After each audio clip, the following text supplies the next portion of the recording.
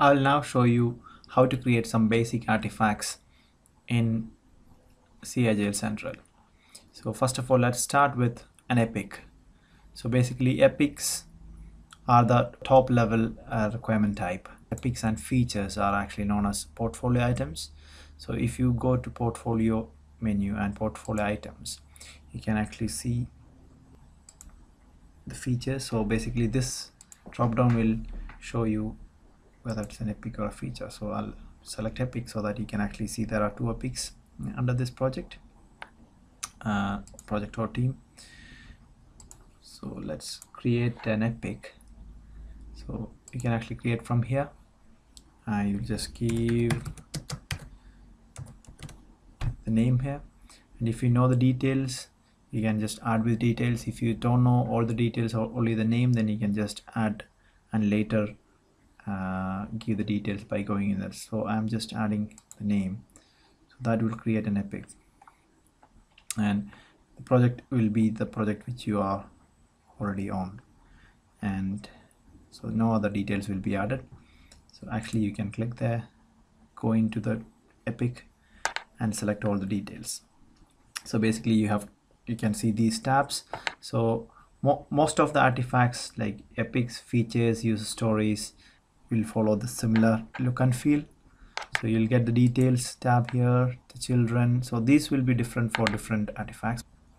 So you will give the basic description about the epic. So epic is usually your project, high level project details. If you want to find how to write an epic and the standard template for an epic, you can actually find in the Agile website. Okay, and the owner will be the person who creates it, but you can select a different owner from here. And the project will be by default to this one, but still you can actually select a different project from here as well. And so you select all the details, planned start date if you know about it, planned end date, then just press done. Now let's see how to create a feature. So feature is the next level down the epic. So you can create feature from many places. For example, you can actually go to portfolio items and go to the feature filter, and similar way you created epic, you can create the feature from here. Also you can go to your epic, and then go to children, and there you can create the feature. So, test feature, so that feature will be the child of that epic. So add. So similar way you can add either with details or without details, or just giving a name. So let me go into a feature. So similar details, instead of children it's user stories here, because children of a feature is user stories, and there is discussion, revision and dependencies. Also the state and preliminary estimate, similar to epic. It is again feature t-shirt sizing. So this is a relative sizing of your features. Also sub owner, the project, so this is the parent epic, so it will be shown as epic, and you can give the description, other details, schedule, so you can actually schedule this into a release, start date, planned end date, such, and so you're done. So that means your feature is now created. Okay, now let's look at how to create a user story. Similarly, you can go into a feature and create a user story from here, or usually you can go into your plan backlog and just create a user story from here. Story. So add with details. If you have details with you, add with details, or just add. So that will add a user story here. So if you can see, there is no feature linked to it, so choose one. So you can find that test feature, test.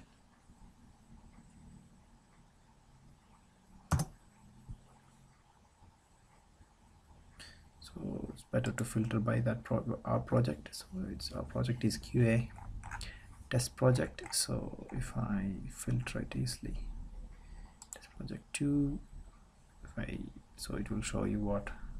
So just select. So that is selected. So but if you have created that story from the feature, this will be automatically linked. So this is a scheduled state for a user story. So basically it starts from backlog, defined, in progress, completed, and accepted. So these are the standard states. So this is the plan estimate, the estimated number of so this is usually in points, your story points. So you'll say the 1, 3, 5, etc. And so this is a inbuilt field. So you give your details, you can select all the details or some of the details which are relevant to you, and done. So your story is created now, this one. Okay, so now let's look at how to create some tasks. So that's done usually by going into the tasks under the story, and it's also the similar way, test task. So just give add. So task is created. By default it will be in the defined state, and you might do an estimate in terms in hours. So it's a 5-hour task. Automatically the to do will be populated by 5. So, and you can create multiple tasks, task 2. So the other way also you can do, add with details. You give your description. So testing task. So you just add, give your hours, 5 hours, create. So done. So you can see 2 tasks here now. So in the details, now you can see the task estimate is showing as 10. That's the sum of hours under that user story. So it's 10 hours. So that's what it is automatically calculated here. Okay. So that's how we create a task. Now let's see how to create a test case for this particular user story. There is a test case tab here. So if you are creating test cases for this particular user story, it's better to come into the user story and then create the test cases. So go to the actions, create test or new test case here. So you give the name,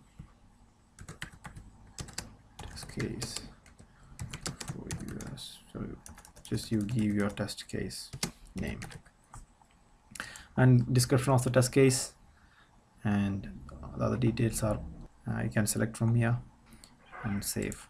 So you can give the steps as well here. Now let's look at how to create defects. So you go to defects tab and create defect issue found. So add with details, or just, so usually you add with details. So there is a scheduled state for defect, but usually you follow a defect state. And you properly give the details. Any screenshots will be attached, and you select any fields which you want, like the environment or priority, and that's it. You create it. So that defect is created. So that state is submitted. So you can create next defect issue 2, just like that. So that's how you create defects. Or you can actually see all these defects or tasks in different views. For example, I have created these 2 defects. Even though you can see it under this user story, but you can see this under quality defects as well. So if you filter on your particular user story here, I think issue found. Yeah, this is the one which I created. So all these ones, issue 2. So you can actually see from here, and you can use pop-up filters in the total. So this is what you see here under the quality defects is all the defects under test project 2.